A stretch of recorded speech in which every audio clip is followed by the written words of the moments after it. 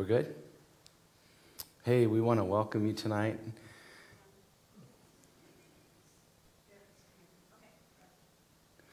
Well, we want to welcome you tonight, and so glad that you've tuned in to our live stream for Christmas Eve. This is the first in 29 years of the history of Cornerstone that this place is not packed, and it's because we have the 2022 blizzard. And really, it's lived up to all of the hype and all the expectation. And so we've been moving snow all day long, and still our parking lot is jam-packed with snow. But we want to welcome you tonight. We're so glad that you're streaming with us. And we know this, that the presence of God is going to fill your homes because He's faithful, and when we call, He comes. And so we're going to do that right now. Would you just join me in prayer? Thank you, Jesus. Thank you that we come to celebrate your arrival. You broke into our world and gave us life. And so we come to worship you tonight and to give you glory and praise. And so we're going to worship you because you're worthy of all praise and glory and honor. And we thank you that you promised us. Those angels promised peace and joy and hope. And so we, God, will experience the remnant of that promise tonight. And so we bless you and praise you, Jesus.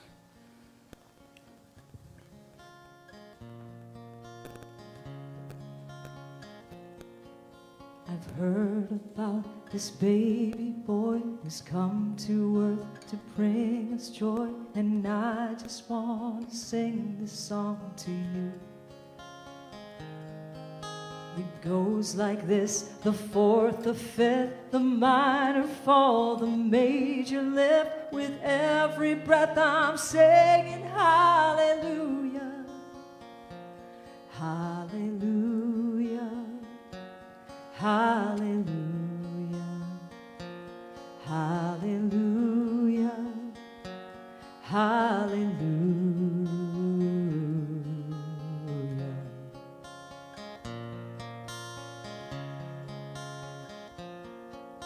A couple came to Bethlehem, expecting child. They searched the inn to find a place, for you were coming soon. There was no room for them to stay, so in a manger filled with hay, God's only Son was born. Oh, hallelujah, hallelujah, hallelujah, hallelujah, hallelujah.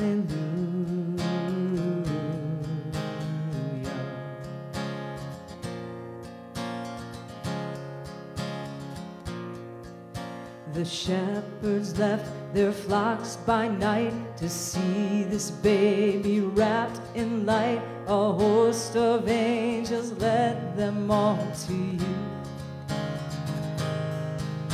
It was just as the angel said, you'll find him in a manger bed, Emmanuel and Savior. Hallelujah, hallelujah, hallelujah, hallelujah, hallelujah.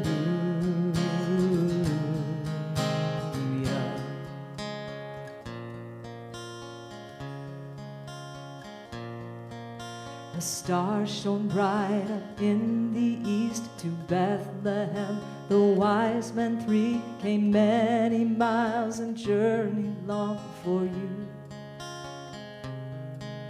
And to the place at which you were, their frankincense and gold and myrrh they gave to you and cried out hallelujah, oh, hallelujah, hallelujah,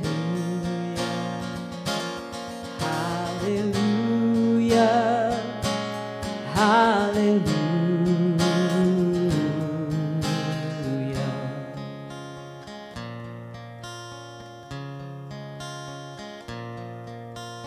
know you came to rescue me. This baby boy would grow to be a man and one day die for me and you. My sins would drive the nails in you. That rugged cross was my cross too. Still every breath you drew was hallelujah.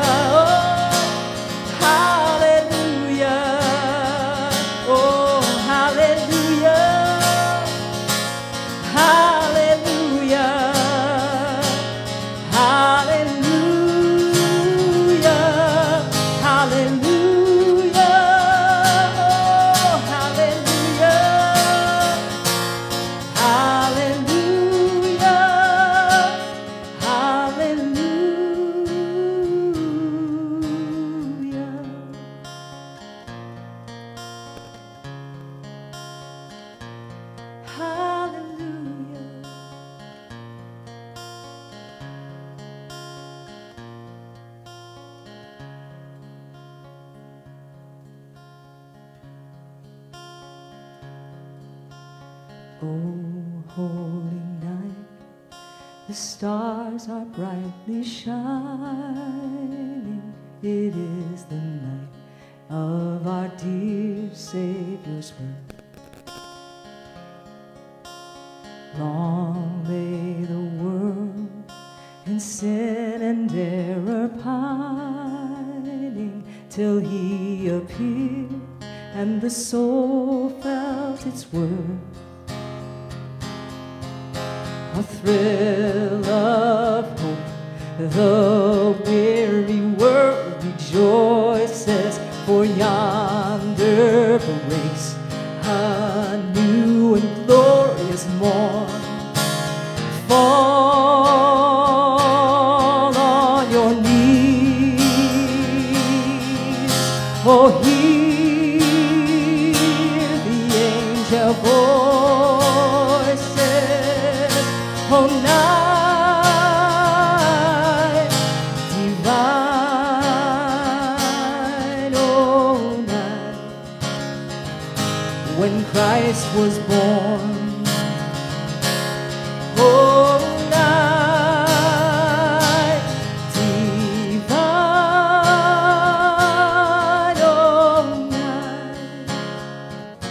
oh, night divine. Truly He taught us to love one another. His law is love, and His gospel is peace.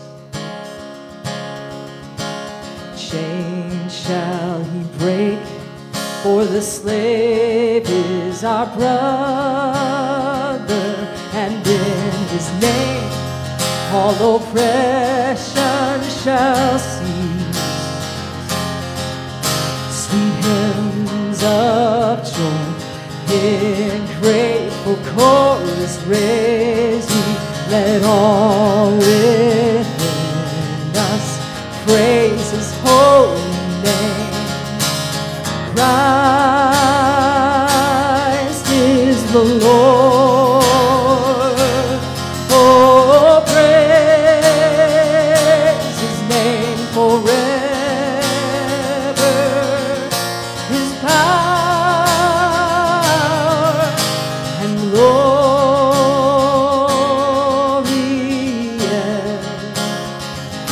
evermore proclaim. His power and glory, His power and glory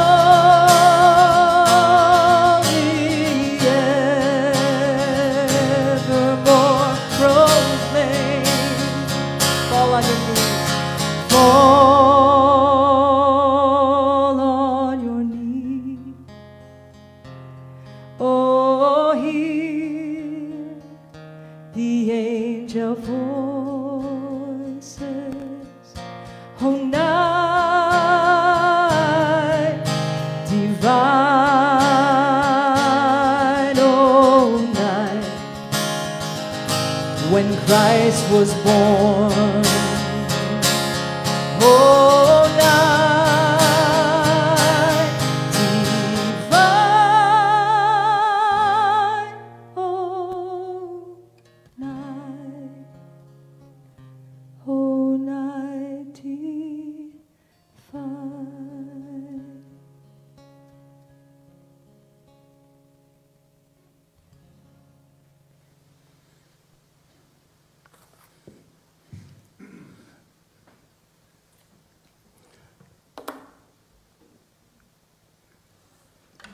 Christmas is about traditions. It's really about more than that, though. It's about things that really matter. And so what we started years ago was our church decided that we were going to help people at Christmas. And this year has been no exception, that we have just been pouring out the goodness of God into people's lives. And so we started a tradition that first in 1994 on Christmas Eve. We helped a family that had a car accident that day. And so we started to set aside our Christmas Eve service and the monies that were given there to go to a need for someone. Well, this year we chose to have it to go to the Mission Bible Training Center near Iron River. And it's an incredible place with some amazing friends of ours that minister to people that are dealing with drug addiction and alcohol addiction for the most part. And so we have teamed up with them over the years. And this year, yesterday, I went over there with $2,500 in cash and blessed them. And I wanted you to know that because we believe this, that what Christ has done is so incredible that we want to pass on his love, and it shows up in generosity. And so that's what our church has been doing, is just continuing to bless others in ways that we know God's called us to, and God's equipped us to, and God's blessed us to. And we want to thank you also because you have so partnered with us throughout this whole year and have blessed this ministry financially so that we can do what God's called us to do. We did gifts for 13 children. Their parents were, for the most part, incarcerated, and we wanted to bless them in our area. So we are so thankful for that. That's one of those traditions. Another tradition we have is to tell the greatest story. It's the greatest story is defined as a story of the birth of Christ. My daughter Rachel and her husband were able to come a couple days early to beat the storm. And so for the last 2 nights, my granddaughter Evelyn has asked me to tell her a story. Isn't it something how stories have the ability to capture our attention and to help us to focus? This is the greatest story that's ever been told. It's the story of the plan of God to redeem all mankind. And so Peter Leslie's going to come and read from Luke chapter 2, and he's going to share the Christmas story.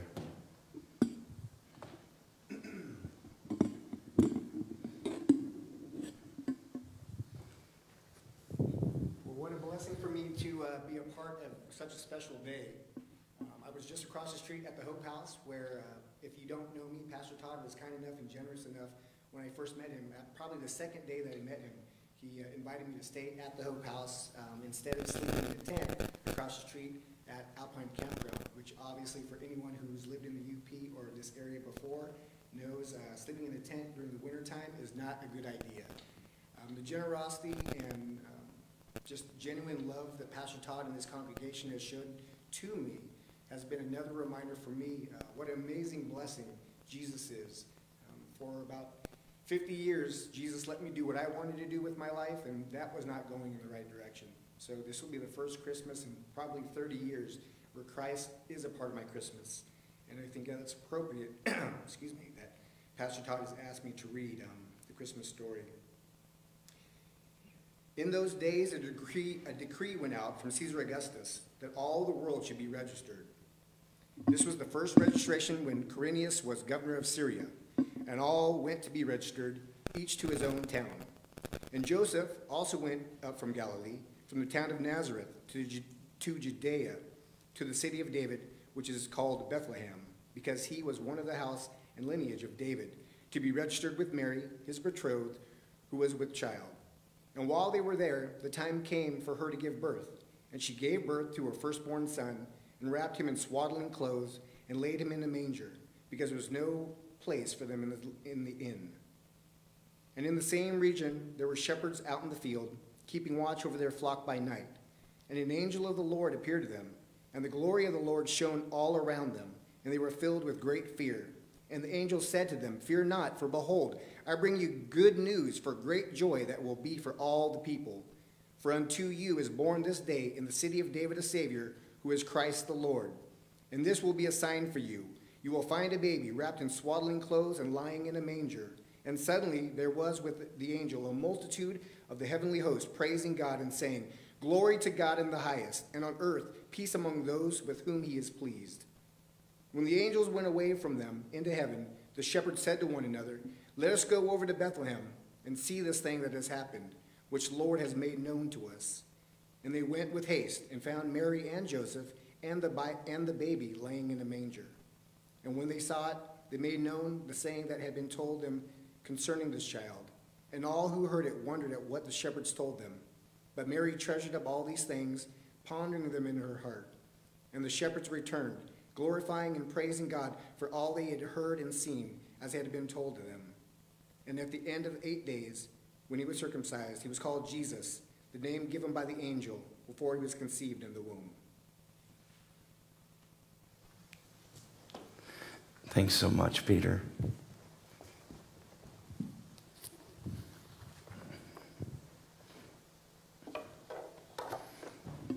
I wanted to just share a couple thoughts tonight. A few weeks ago, something came to me that I've never thought about before. And it was about a promise of Christ. But it was more than that. It was about the plan of God since the beginning. I started to study about the Ark of the Covenant. And I was just astonished with the similarities between the Ark of the Covenant and Christ. An ark is defined as a place, it's a refuge. It's a place of safety in a storm. And I was thinking about that earlier today when the winds were just howling and the snow was just building up. I looked out our living room window and half of the window was covered with a drift. And I was thinking about how difficult it would be to be out in this weather. Like Peter said about being in a tent. An ark is a place that's a refuge in the midst of a storm. And the covenant, the Ark of the Covenant, a covenant is really an agreement. It's a binding agreement between two parties.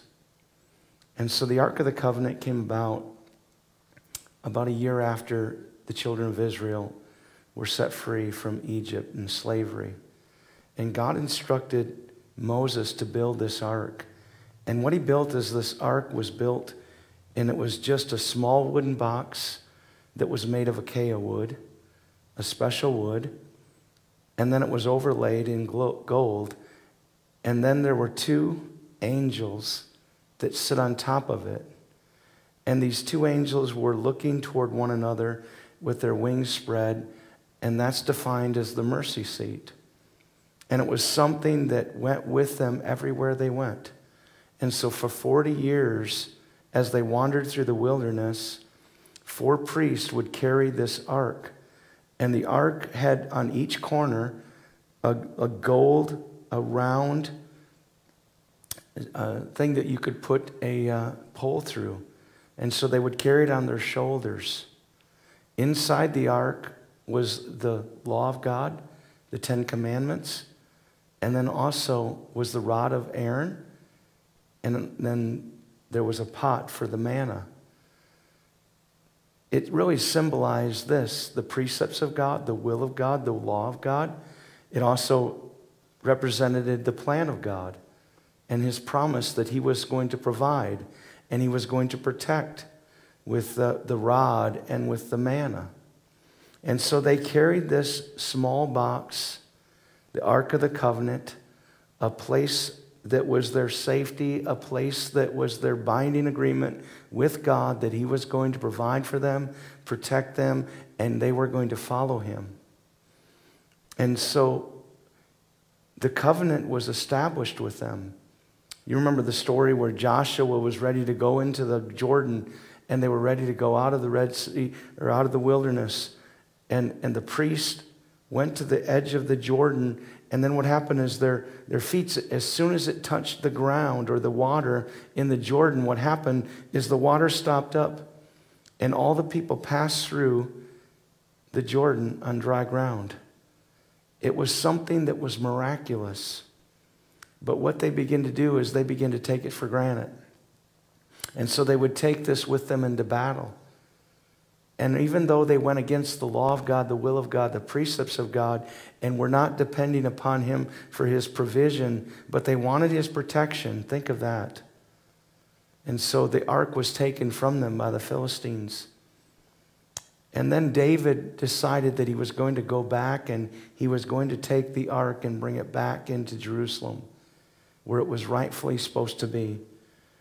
And so they were transporting the ark, but they were doing it in the way that was not the will of God, or not the way that God had laid out for them. They were not transporting it on rods by priests, but they'd put it on a cart, and the oxen were pulling this cart. And what happened was the oxen began to stumble, and the ark looked like it was going to fall off this cart, and a man stuck out his hand to just steady this box, or this covenant, the Ark of the Covenant. And what happened is he was struck dead because they were doing things not God's way or in God's will. And so what David did is, as the scriptures say in 1 Chronicles, that he became very fearful. And so he left it there. And there was a man by the name of Obed-Edom. And I wanted to read you a scripture from 1 Corinthians chapter 13, verse 14, because this is what happened to this man. And the ark of God remained with the household of Obed-Edom for 3 months. And the Lord blessed his household, for Obed, and all Obed-Edom had was blessed. And David began to hear about that, and David said, I want to go get the ark. You see, God made a covenant with them. He made a covenant with Moses. He made a covenant with Joshua. He made a covenant again and again. You can see this over and over, that he said, this is my will, this is my plan. And then he made a covenant with David. That he wanted, I was wanting to read a scripture. It says this.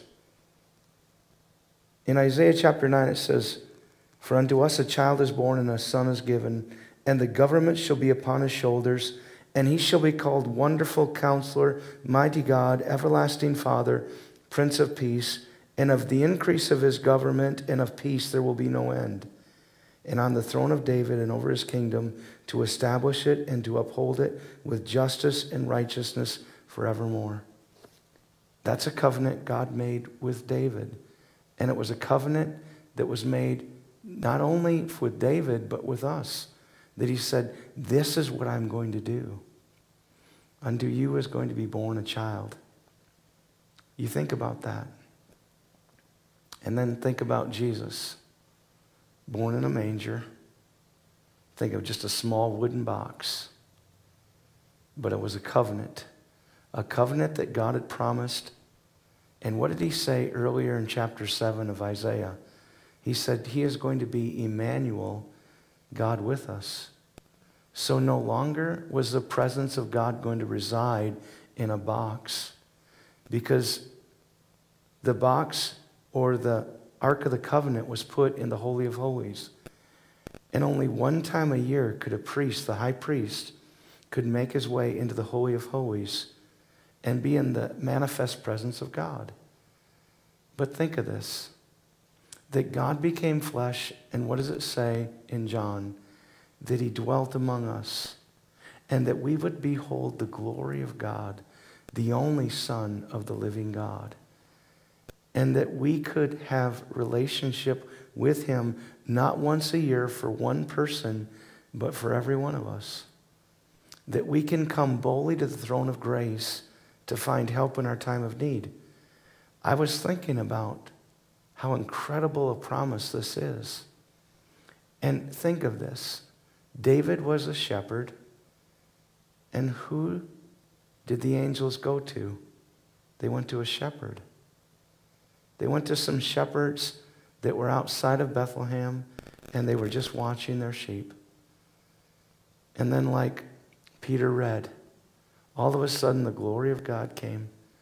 The manifest presence of God showed up. It was the power of God. And he wasn't relegated to a gold overlaid box. but his glory was everywhere. And think of this. You know, nobody knows where the Ark of the Covenant is now. People speculate that it's maybe in some caves in Ethiopia. Others say it's in other parts of the Middle East. Some say it's been moved into Scotland. There's all this speculation. But you know what? It really doesn't matter where that box is, the Ark of the Covenant. It matters where Jesus is. And so Jesus, who became flesh, and he dwelt among us, and that we can experience him, and we can experience all the fullness that he's promised. And so what does he do for each one of us? He becomes a refuge, doesn't he? He becomes a place of safety, a place of peace. He makes some promises to us. And so no matter where you're at or what you're facing, it doesn't eliminate you or exclude you from the promise that God has for you. That he says, if you will open your life to him, if we will embrace him, we will find life that's worth living. We will find that he is our provider, that when we follow him, he sets things in order in our lives, that he's promised that he'll protect us and he'll provide for us. And even when we go through the storms, that he's going to be a constant presence with us. This has probably been one of the most difficult weeks of my ministry. On Thursday, we had a funeral for a little boy that was 3 years old. Suddenly died. I was there with his family. And at the end of that funeral service, we started to sing this song, The Blessing. And so we were supposed to have everyone about halfway through the song get up and leave. But no one got up to leave. Because the presence of God is a wonderful thing, and no one wants to leave the presence of God. And so I stood up from where I was seated, and I went to stand beside Nick and Sarah, this wonderful mom and dad. And then the next thing I noted as a song was playing, The Blessing from Generation, and the Lord will bless you and keep you, and on your children and your children's children. And then I noticed that there was so many people that were surrounding this couple and their family. In the midst of great sorrow and grief, we sense the wonderful presence of Christ because he shows up. He showed up to a world that wasn't really expecting him and didn't make a place for him. But to all who invite him, he'll come and make his home with us. And so it gives me great hope and it gives me great courage when I see a world that is seemingly filled with problems. But I'm reminded of what Jesus said. He said, be of good cheer, I've overcome this world. And so I have to keep my hope fixed on him. And so he reminds me that he's the promise, that he reminds me that he is the safe refuge, and that we can go to him because he keeps his promises. And so tonight, Denise is going to come, and she taught us this song a couple weeks ago, and it's just been a song that I've been just going over in my mind again and again. And here's what I'd ask you to do today. Maybe you've been going through a lot of difficult things, or maybe this Christmas has been just not what you thought it was going to be. But today I'm praying that God's presence would show up right where you're at, and that you would experience and know the manifest presence of God, and that he would come and he would make himself known to you. And so I'd like to pray for you, and even as Denise sings, if you just simply just sit in quietness and let God speak to you tonight. Let God come close to you. Let him remind you of the covenant he made with you, that he's never going to leave you and he's never going to forsake you. And when you call upon him, he'll come and he'll show up. And he'll walk with you through some storms. And he'll buffer some of them winds that you're facing today. So Lord, I thank you. I thank you that you're here. I thank you that you're speaking to people right now. I thank you that, Jesus, you are so real. Thank you that you promised us your Holy Spirit. You wouldn't leave us as an orphan, but you'd send us your Holy Spirit to dwell within us. And so we bless you. Pray for people tonight that they just need to experience hope, that you'd fill their hearts and their minds with hope. Pray for those that are grieving, and I know the grief is so intense. But God, I believe that you can even go deeper into that place where, God, they would experience and know your presence. I pray in the midst of all this that you would remind us that you're with us, that you always come, that you always show up. And so we bless you. Pray for blessings over families tonight, that you would bless families, that you would give them the thoughts you think toward them, the future and the hope that you have toward them, that you would surround them and protect them in the year to come, that they would experience and know, God, your promises, that you show up every morning. God, you walk with them every day. Thank you, Jesus. We put our hope in you tonight. Amen. All my words fall short. I've got nothing new. How could I express all my gratitude? I could sing these songs as I often do, but every song must end. You never do. So I lift up my hands and praise you again and again, 'cause all that I have is a hallelujah, hallelujah. And I know it's not much, but I've nothing else fit for a king except for a heart singing hallelujah, hallelujah.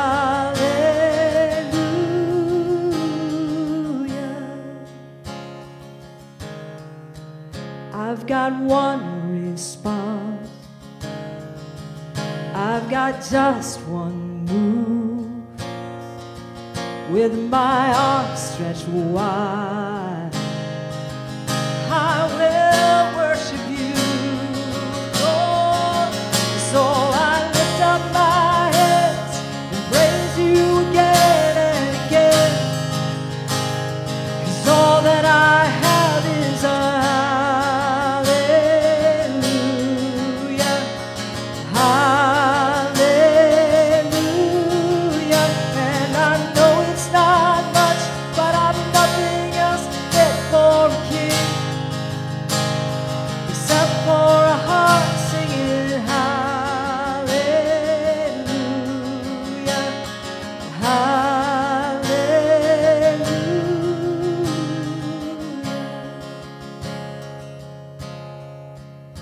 So come on, my soul, oh, don't you get shy on me. Lift up your song, 'cause you've got a lion inside of those lungs. So get up and praise the Lord. So come on, my soul, oh, don't you get shy on me. Lift up your song, 'cause you've got a lion inside of those lungs. Oh, get up and praise the Lord. So come on, my soul, oh, don't you get shy on me. Lift up your song, 'cause you've got a lion inside of those lungs. Oh, get up and praise the Lord.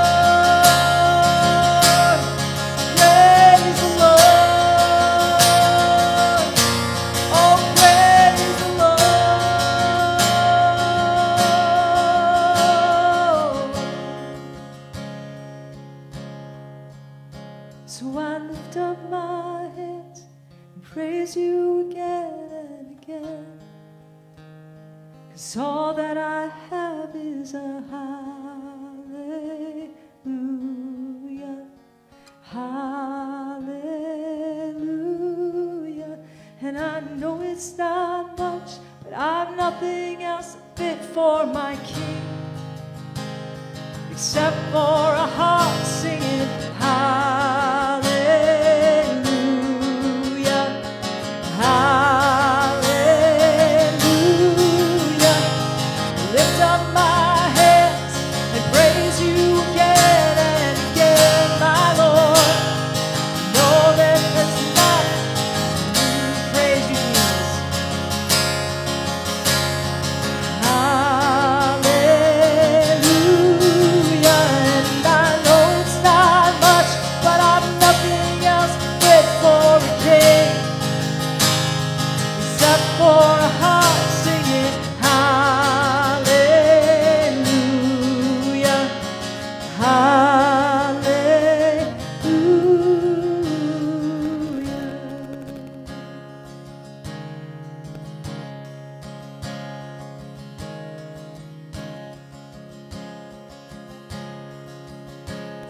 Oh, come on, my soul. Oh, don't you get shy on me. Lift up your soul. 'Cause you got a lion inside of those lungs. Oh, get up and praise the Lord.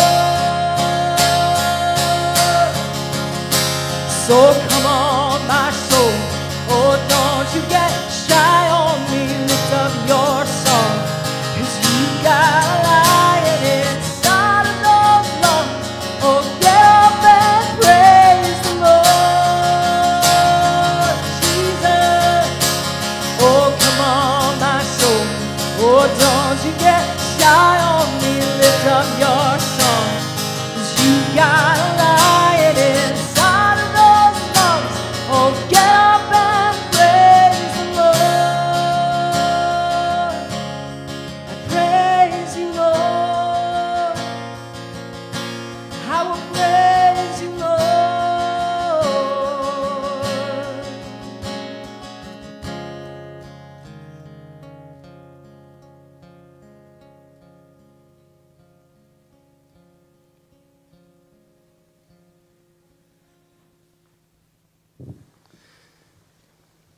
Well, thanks for joining us tonight. We want to wish you and your families a wonderful Merry Christmas.